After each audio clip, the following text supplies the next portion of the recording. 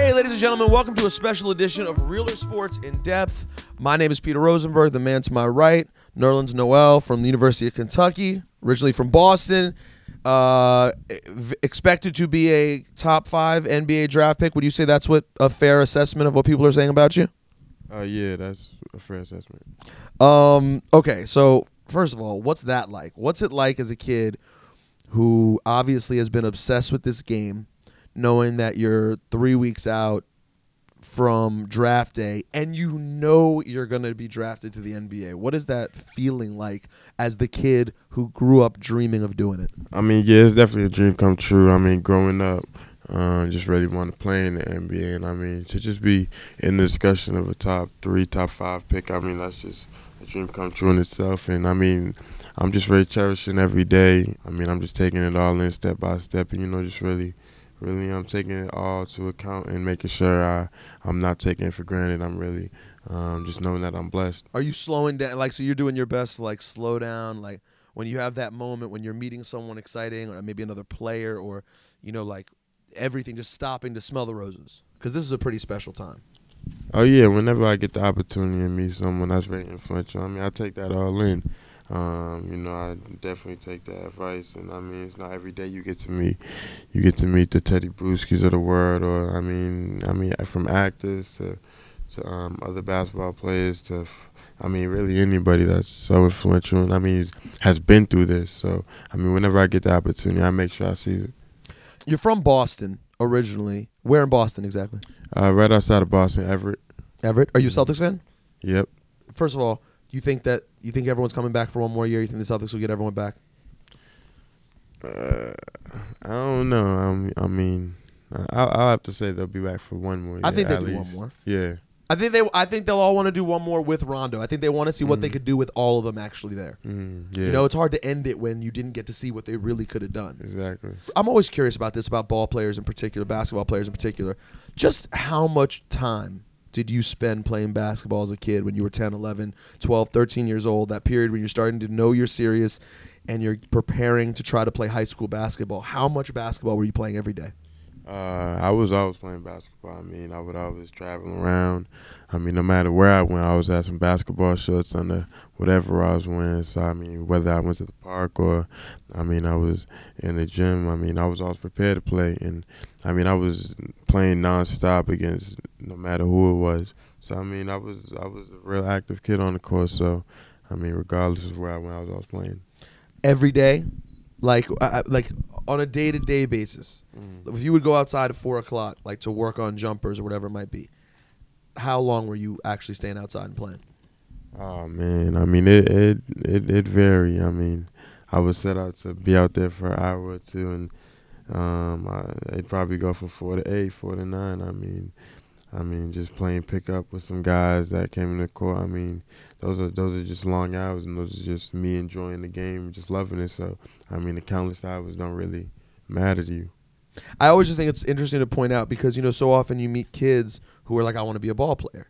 And I remember I felt the same way. Obviously, some things worked out in your favor height-wise that didn't work out in my favor.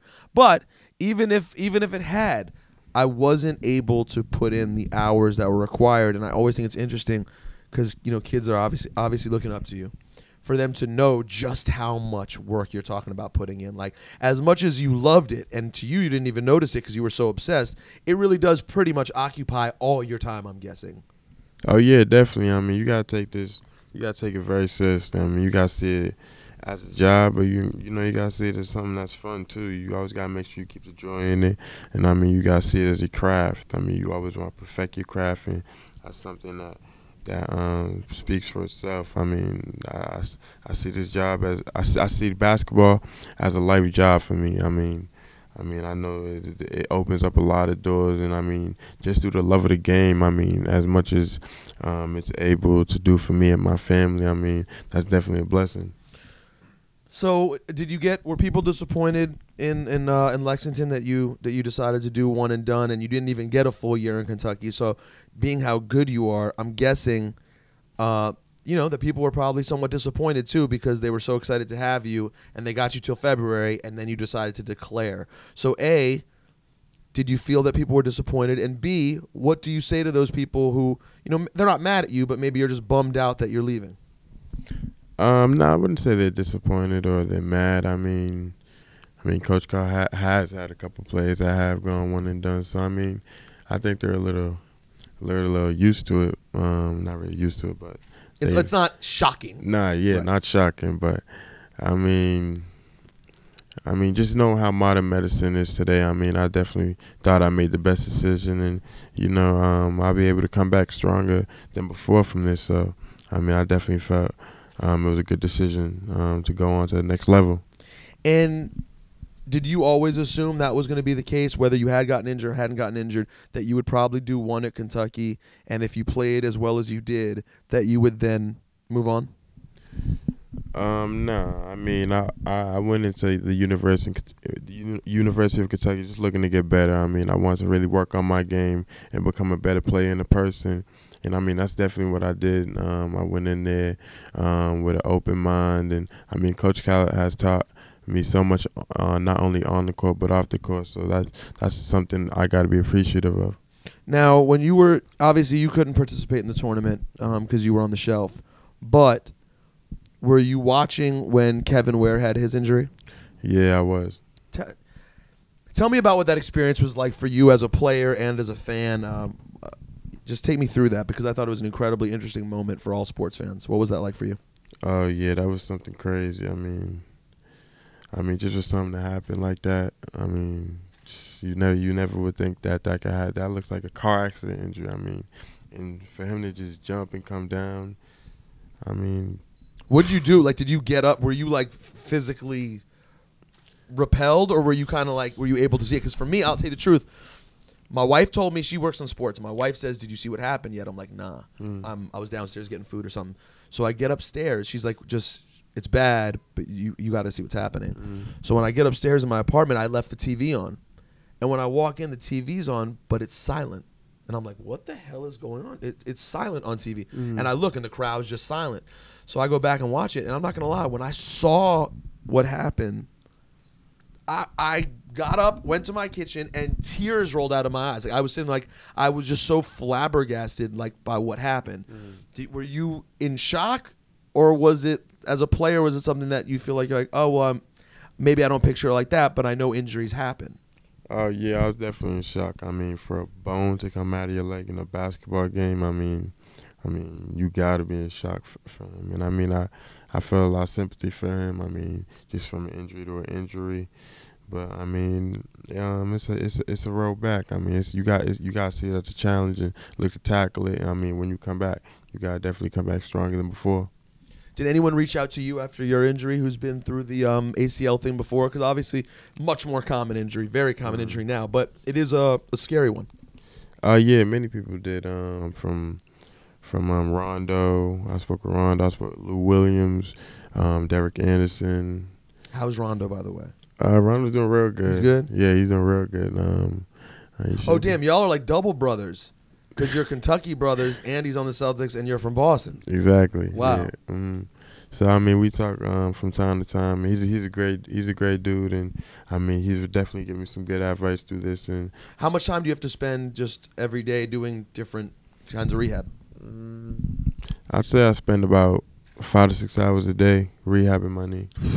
So is some of that just sitting home in front of the TV and doing stuff, or is it, you mean you're in a facility doing that? Yeah, I'm in a facility when I'm doing it. I'm doing a lot of extensive exercises to really get my strength and my agility back in it. How are you now? Can you jump yet? Can you? Nah, I'm doing a lot of court work now. The most I could do is jog. So that's pretty good for the time period I'm at now. Okay, I got to ask you this question, the obligatory question, even though you're not likely to give an answer. Do you have a preference? Do you have a preference of where you end up on come June 27th, the NBA draft? No, I don't have a preference. I'm in the teams with the higher picks. They're all great organizations, and if I get chosen by Cleveland, Orlando, I'll just be blessed to play in the NBA, and definitely give my all to whatever team that chooses me. Now, is there a chance that you could slide as far as my hometown team, the Washington Wizards, at 5? Is there 5? Are they 5 or 3? 3. Oh, they're at 3. Mm-hmm. So all you got to do is slide 2. So there is a chance you could end up in Washington. Could happen. Yeah, I guess there is a chance, but I mean, you always gonna fight for that number 1 spot. How tall are you? I'm 6'11". 6'11". And don't you have didn't you set some sort of crazy block record while you were at Kentucky? Yeah, I had a single game block record with 12 blocks. 12 blocks. Mm-hmm. Was that a Kentucky record or an NCAA record?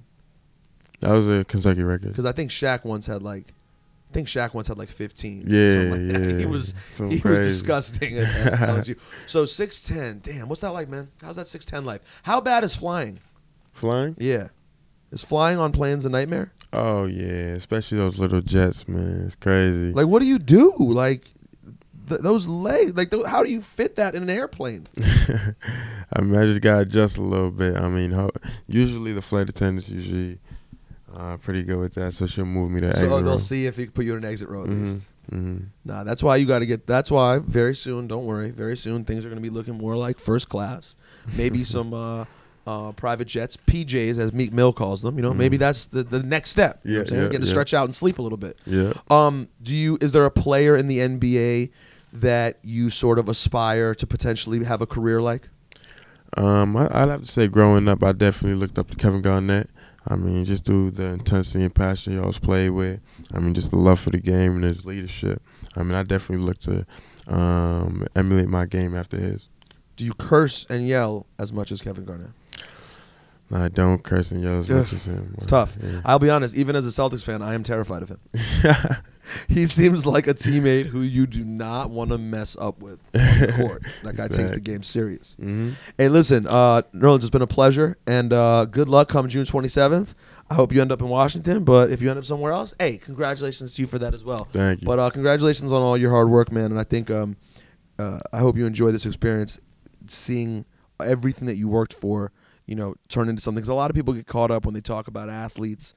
There's a lot of BS that gets associated with it, and people like to pull negative stories. But for me, I always remember the kids I knew who were athletes, right, and who worked really hard and who never made it to the level you made it at and busted their ass just to end up being D3 players. Or in some cases, like my cousin spent his whole life playing ball. Granted, he was only 5'9" or whatever, and he became in Boston, actually. He played at Needham High School.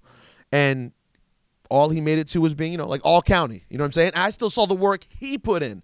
So I can't even imagine the work you've put in to get where you're at. So congratulations and good luck. Thank you. I appreciate it, bro. No doubt.